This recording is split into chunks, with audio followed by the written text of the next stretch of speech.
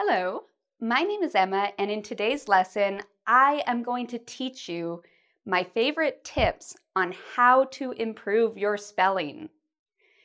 Before we begin, I wanted to first talk about why is spelling important.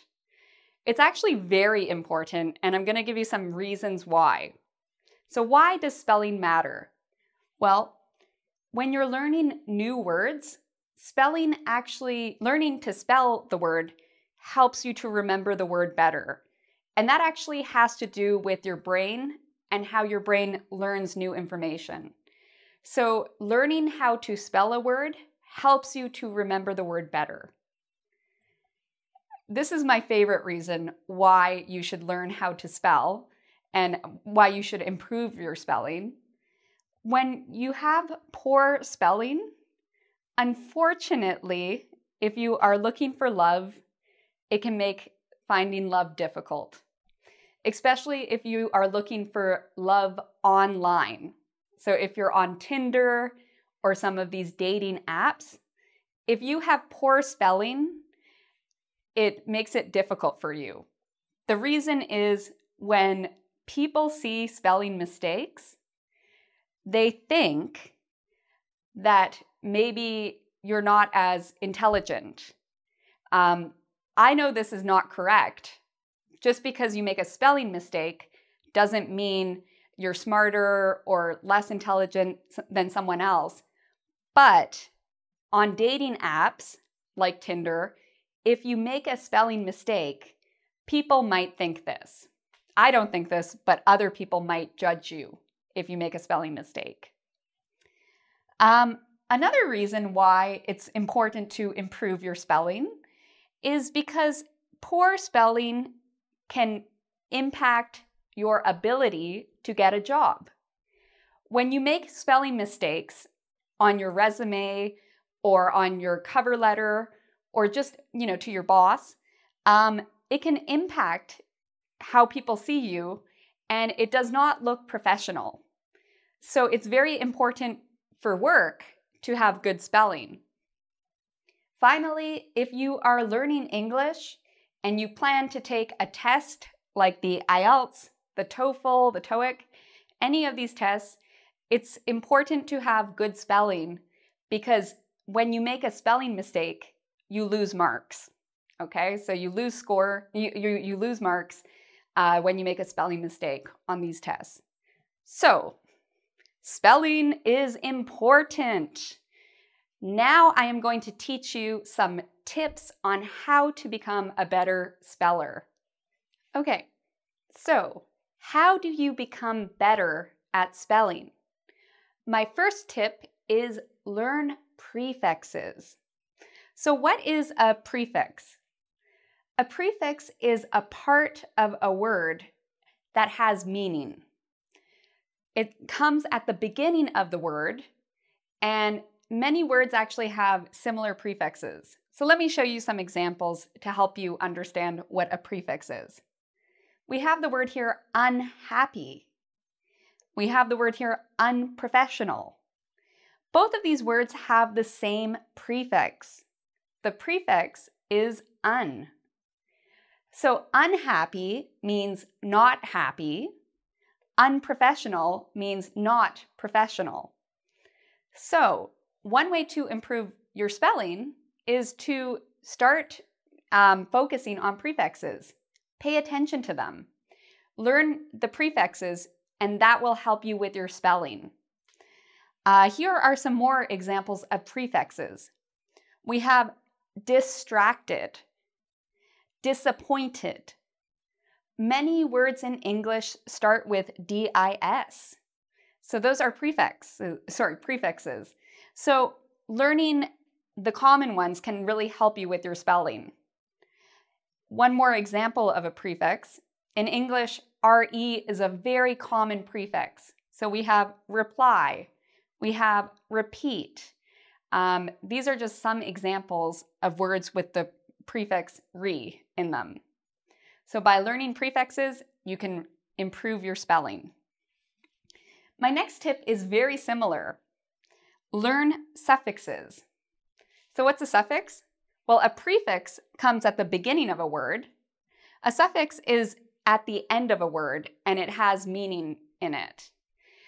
So for example, we have procrastination, relaxation. Many English words end in ation. By learning common suffixes, we can see patterns and improve our spelling, because you will see many words are spelt with the same prefixes or the same suffixes. So procrastination, relaxation, they both end the same way. Here's another example of a common suffix in English, itty. So we have here ability. Itty is the suffix in ability. It's the last part of the word. We have unity. Again, it has the same suffix, ity. Here's a very common suffix in English, ism, ism. In English, the suffix ism means a belief in something, or an idea, or a thought. So we have here the word racism. We have here the word capitalism. Both of these words end in the suffix ism. And there's so many in English. Sexism, communism, Catholicism. We have a lot of isms. So learning how to spell common prefixes and common suffixes will help you with your spelling. Let's learn some more tips about how to improve your spelling. So now I am going to teach you a rule that really helped me learn how to spell better. And that rule is I before E except after C. Children in North America learn this spelling rule. It's very common to help kids remember how to spell certain words. I before E except after C. So let's look at some examples of this. Many learners of English make a spelling mistake with the word friend. They can't remember, is it IE or is it EI? What do you think? Is it IE or EI? Well, think about the rule. I first, then E.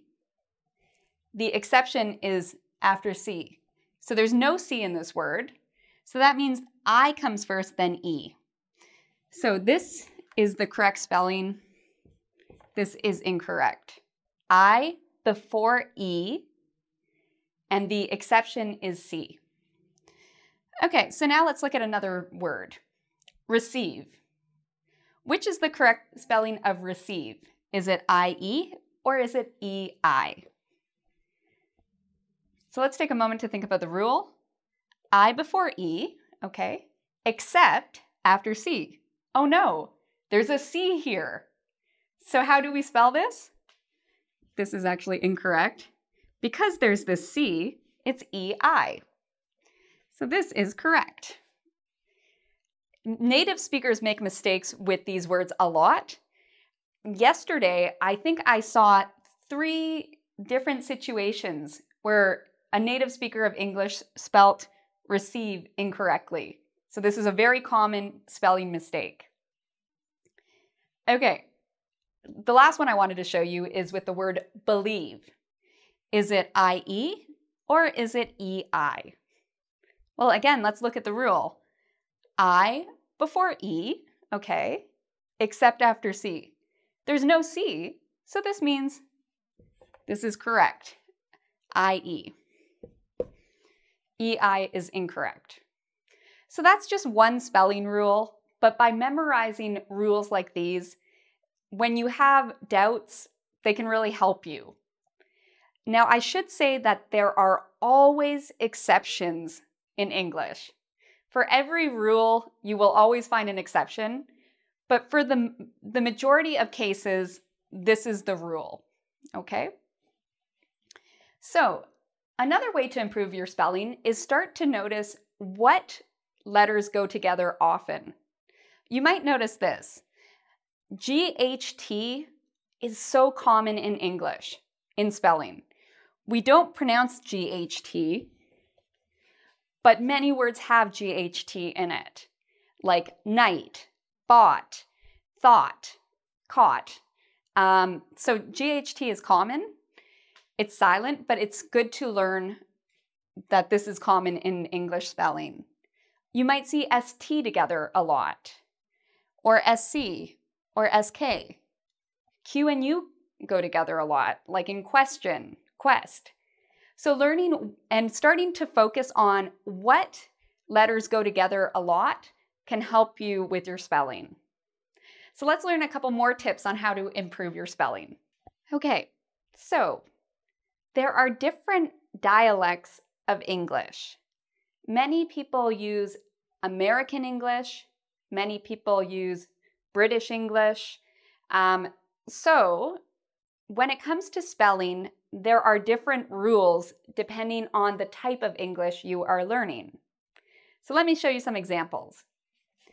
So we have here the word center, C-E-N-T-R-E. We also have the word here, center, C-E-N-T-E-R. Notice that the ending of the word is spelled differently. It's the same word, but it has a different spelling for the ending. Why is that? Well, one of these is American and one of these is British. ER is a common American spelling. So you will see this in words like center. RE is a common British spelling. So they use the same word, but they spell them differently. Here's another example.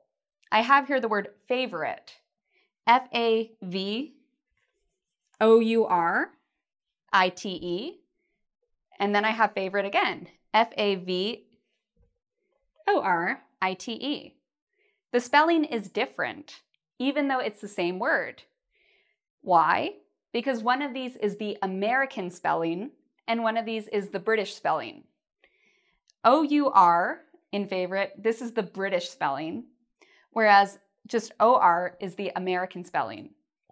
So my recommendation to you is think about what dialect of English do you want to learn and focus on that spelling. So if you are going to visit England and you're going to spend a lot of time working in England, you want to learn British spelling.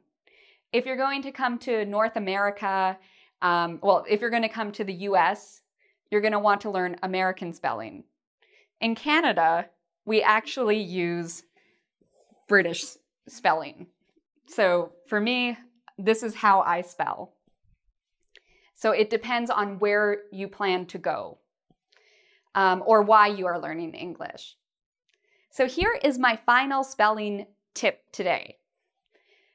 There are many letters in English that are silent. A silent letter is a letter that we write, but we don't pronounce. This makes English really difficult for many learners. I wanted to teach you a quick trick that can help you know whether or not you need a silent E at the end of a word. So many words in English end in E, and this E is not pronounced. It's silent. So how do you know if a word has a silent E or not when you write it? Well, there's a really cool pronunciation trick. I have here two words, A-T-E, ate, and A-T, at. One of these words has a silent E, and one of them does not have a silent E. How do I know which one has a silent E and which doesn't? Well, it has to do with the pronunciation.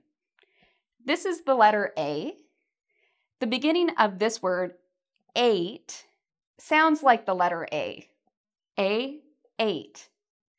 When the letter before the end sounds like the alphabet letter, it usually has a silent E at the end. So you might have to think about this for a moment, but again, A, t, these sound the same, so we add this silent E. Now, when I pronounce this word, at, A and at, they're different sounding A's. They don't have the same pronunciation. There's no silent E. okay? So let me show you some more examples. I have here another vowel, I. So this is the letter I. Now I have two words, B-I-T-E, bite, and B-I-T, bit. So these words are very similar, but one of these words has a silent E. How do we know which one has the silent E? Well, I think, okay, this is the alphabet letter I. Which vowel sounds like an I sound? Bite, bite, I. So this has the same sound as this alphabet letter. They both say I in the word. I, bite, I-T-E, ite. So I know because the vowel here sounds like the alphabet letter, we can add an E here. This is different from bit, it. There's no E sound, there's no I sound here. So as a result, okay, it, no, it doesn't sound like the letter I, so there's no vowel here. So you might be confused. That's okay, we're gonna look at another example. O. So this is an alphabet letter, the letter O. I have here the word note and not. One of these has a quiet E or a silent E, and one of them doesn't. How do I know that this needs an E? Well, I think, okay, the pronunciation. This is O. Does this have an O sound in it? Note. Note. It does. So that means, okay, there needs to be an E at the end. Note. Now this is different from not. Is there an O sound here? Not. No, I don't hear the letter O in this word, so there's no silent E. So again, letter A has the A sound, letter I has the I sound, letter O has the O sound. What about U? So I have here the word cute. So it has that U sound, cute, versus cut, cut. That does not sound like the letter U. So because this has a U sound in it, like the letter U, I know we need an E at the end.